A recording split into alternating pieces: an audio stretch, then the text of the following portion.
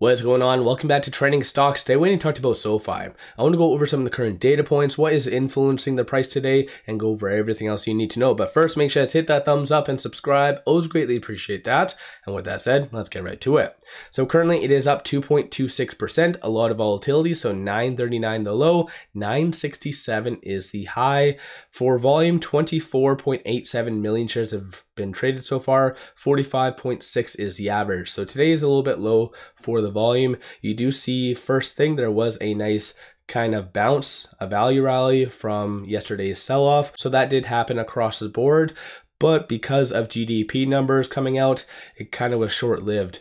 But SoFi behind the scenes is trying to build enough momentum for it to try again to around that 970 range and then potentially higher from there. So I'm going to go over the technicals and everything else. Like I mentioned, GDP numbers did come in a little bit lower than the forecast. So forecast is 5.2, came in at 4.9. So something to consider. Looking at SoFi specific though, there has been no recent PRs, no SEC filings, nothing like that. So it's good, no more 144s. Last one was on Tuesday, December the 19th.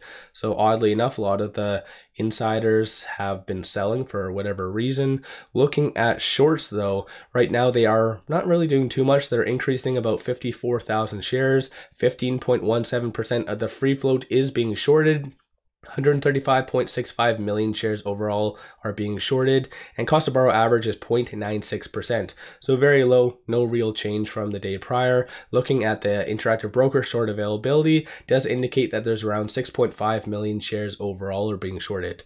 A lot of people are saying that shorts, SoFi shorts are dumb, they're going to lose a lot of money, and I kind of do agree, especially based on what some analysts have been doing. There hasn't been any recent ratings exactly, so the last one was done I think 6 days ago. Yes, 6 days ago. Kevin Barker, 62% success rating, but there has been some amendments to their forecasts. Not necessarily with earnings per share, but they are in agreement with the company that it is going to be profitable this quarter. But looking more on the revenue, it went from 12 to 13 analysts given estimates, and it went from 570.69 million to 571.37 million on a consensus for the Q4 revenue. So that's a fairly good thing. I do feel that a lot of good upside is coming with SoFi. This is why I did decide to sell some puts for this upcoming Friday's expiry date at the 950 strike price. So it's very close to where it's at. So if it does break below that, then I get some SoFi at 950. If it does stay above that, then whatever, I collect the premium. It's a win-win. Very advantageous to do options. And so that's a good transition into what is happening currently with options. $3.62 million in calls being purchased versus 552,000 in puts.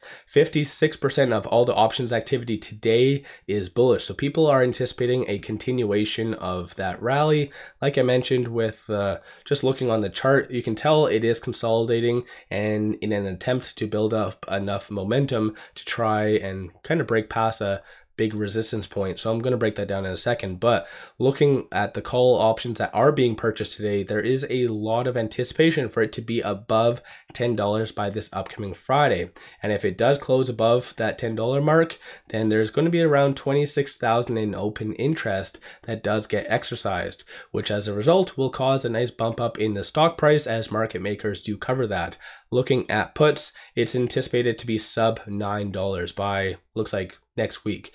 So a little bit more linked to the technicals. So I'm going to go over the technicals in a second. There is one video I just wanted to play. It's only about 2 minutes long, so it's not long at all, but it does go over the key headwinds to banks in 2024, talking about rates, credit quality, and everything. So I find this is going to be very beneficial for a lot of investors to listen to, and especially some expectations of SoFi as well. Regulation in the banks, increasing capital requirements, and all this happening during an election year. Give us a sense. How do you see that playing out?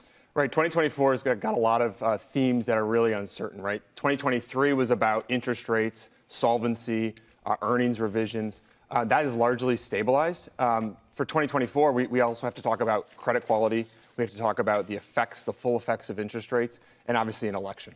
All right, rates were the other big story when it came to SVB and just the banking sector in general last year. So this week, we had Goldman on. They were forecasting 5 quarter-point cuts next year. What's your outlook for rate cuts, and how does it impact the banking sector? Right, we're not at 5, we're at 2. We think higher for longer is the more likely scenario. If you listen to the Fed, they've all talked about rates staying higher, inflation needing to come down further.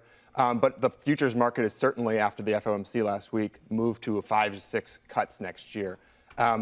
And just on a side note, I believe as an average, there's roughly going to be about 3 rate cuts. So you have this individual right here that says 2, so Chris, and then you have Goldman Sachs with 5. So I feel like it's going to be around the 3 point. And I've seen a couple articles about that as well. We have to ask ourselves the question is, why are they going to cut that aggressively? If inflation does get to 2% and we stick the landing on inflation, that would be good. But if we see a weakening in the economy and 5 to 6 cut is because of cyclical weakness, I think the banks are a tough spot. You know, everybody wants the cuts, but nobody wants the economy to soften. I want to talk something else that's really important for banks, especially our biggest banks. The IPO, the M&A market. Oddly enough, we have a big M&A story today. Obviously, 2 big media companies at least considering it. How important is that specifically for investors to see a pickup in IPOs, a pickup in M&A, just more activity for the banks that's higher margin? It's psychology, right? Investment banking in particular has been in a recessionary environment for the better part of 2 years. So closed capital markets, closed IPOs that haven't traded great, has all impacted sentiment. We think the pieces are in place for that to reopen. Interest rates coming down is certainly a component of that. As we know what the terminal rate of rates are, I think that'll help.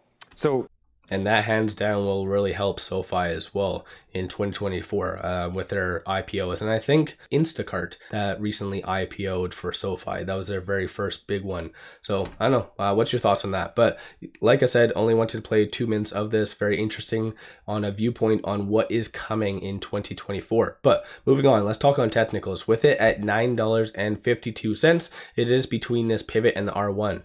So 977. So that's the momentum right now that SoFi is building to hopefully get above. Then, of course, above that is that psychological $10 mark, and then $10.25.